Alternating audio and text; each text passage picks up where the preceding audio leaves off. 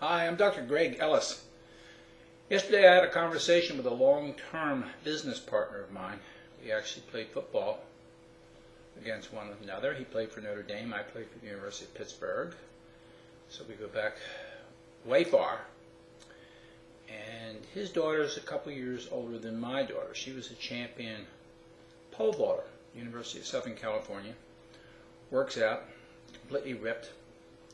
Does personal training now.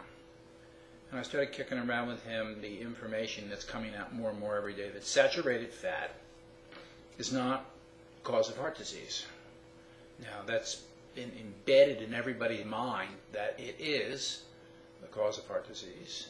And I have no clue what it's going to take to root this out of people's minds. It certainly won't come from the government or from the medical community. It's going to have to be done on an individual basis.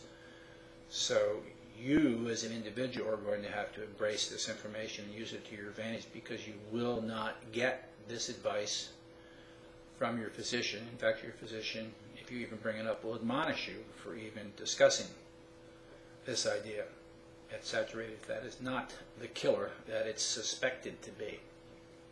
So all this leaks over not only into the health community, or the idea of what's healthy to eat, but it also leaks into the diet for working out and exercising, what you should do to help your body. So he's been on this diet, as have I, for probably a good 20 years, and he got his daughter on it way back in high school, which helped her do the incredible performances that she did, and it just supplies energy at the fastest and best rate, particularly when you get adapted to it after several months. So she's doing personal training now, and she was brought in as a consultant to talk to some athletes in an organization where they did have some people giving dietary advice. And we kicked that around a bit, and it was standard fare. Start the day off with cereal, grains, and then more grains at dinner, some soy. I mean, totally clueless. These people are clueless. The personal trainers have no idea. None of them have any background or training in this stuff. Anybody can become a personal trainer. You certainly don't have to have a PhD to become a personal trainer. In fact, very few have any degrees at all. They just say, I'm going to be a personal trainer.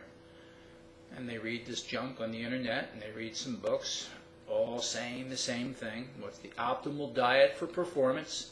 Of course, it's laden with carbohydrates. This has been the belief system for a long, long time. And then that's the information they give to the people they're counseling.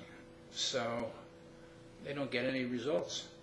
So his daughter told this one individual that you're going to have no luck with that diet at all in improving your performance, because you can't. It can't work. It can't do anything because it's so laden in carbohydrates.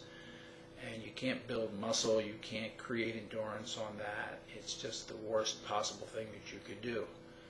But unfortunately, they don't know it.